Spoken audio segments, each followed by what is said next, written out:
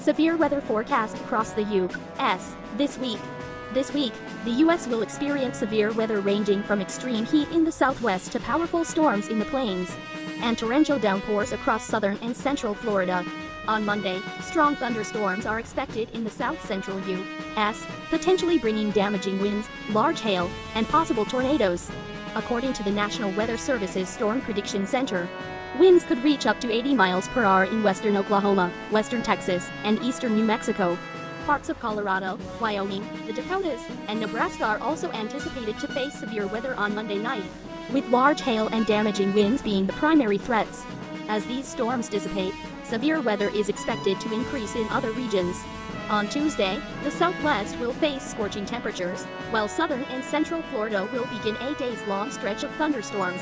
The first heat wave of the year, which brought record-setting temperatures to the Southwest last week, will expand into the central U.S. by Wednesday, according to the National Weather Service.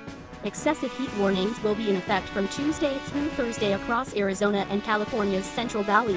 Flagstaff may see temperatures between 105 and 110 degrees, while Phoenix could reach 105 to 112 degrees.